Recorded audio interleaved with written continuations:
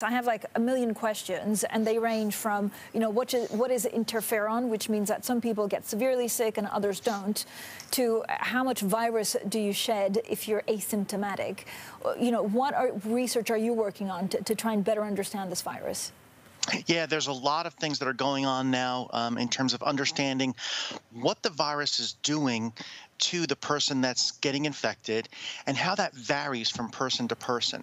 Interferon is one of the important things. We know that the virus, interferon is a compound your body makes in response to a virus infection, and usually that can slow down how the virus replicates. Viruses, however, have evolved means to limit interferon production, and there are now some new studies that are coming out suggesting that a small percentage of people who have inherent problems in making interferon are actually much more susceptible to the severe disease induced by SARS-CoV-2, the virus that causes COVID-19. So that opens up a whole new area of trying to understand the interferon response and how that may be one of the factors that's driving this different type of disease that people have after infection. Dr. Pekosz, when you look at some of the things that we still don't understand, how much of, what percentage of the population is walking around that has COVID-19 but without symptoms, and how do we actually try and track those?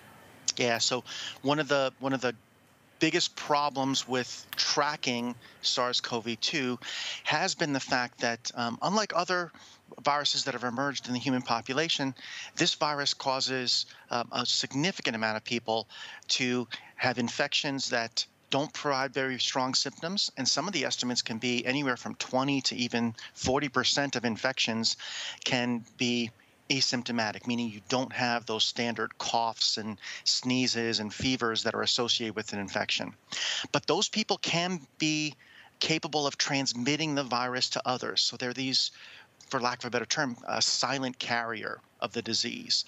So it's great that these people aren't getting ill, but we have to realize that they're still capable of transmitting the virus to others. And if you're not showing symptoms, you may not be as vigilant in terms of your social distancing and wearing your masks and other things. So it represents an important population that we need to target for the greater good, for the public health community in general, to make sure that we reduce the number of COVID-19 cases. Is it getting less deadly, or is this just wishful thinking? Yeah, it's an important question. We know that the medical community has gotten much better in terms of treating the more severe cases of COVID-19. So you're seeing hospitalization rates and death rates differ. Death rates are going down, hospitalization rates are stabilizing a bit. So that's telling you that people are still getting sick, but that the medical care they're getting is now better, and they're able to survive the infection more. We still don't know if the virus has changed significantly during its time in humans. There have been some studies that suggest perhaps it's gotten a little bit more transmissible, but there really hasn't been a major change in the virus yet. So what we really think is going on right now is that the medical community is better at treating, we're better at testing, we're better at identifying those cases, and now we can actually track the virus much more carefully, as long as all those things are put into place effectively, to be able to minimize the severe effects of the infection. Do you believe, Dr. Pekosz, in herd immunity, the idea that if enough people actually get the virus, then it protects the population as a whole without a vaccine? Yeah, so this has been an important question that has come up in many forums this year.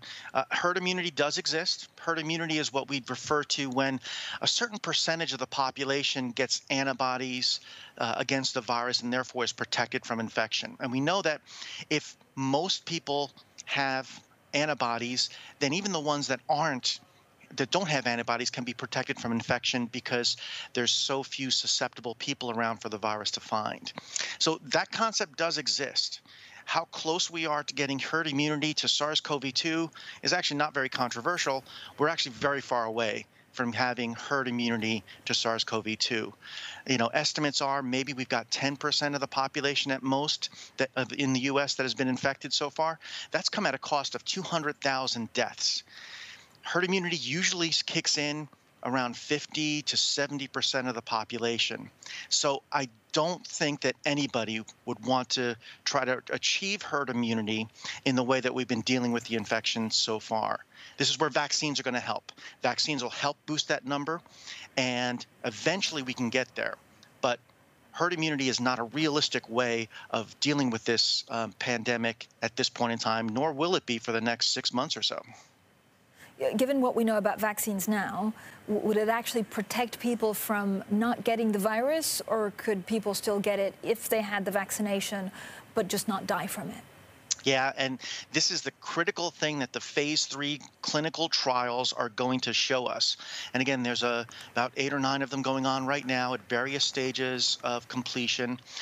Those clinical trials are going to look for individuals who were vaccinated and tested for COVID-19 to see whether they're getting infected, and if they are getting infected, how severe are their symptoms? Because those are the 2 things we really want a vaccine to do. An ideal vaccine will prevent severe disease, and it'll keep people from spreading the virus to others. We'll probably settle for a vaccine that does one or the other, but we ideally want both.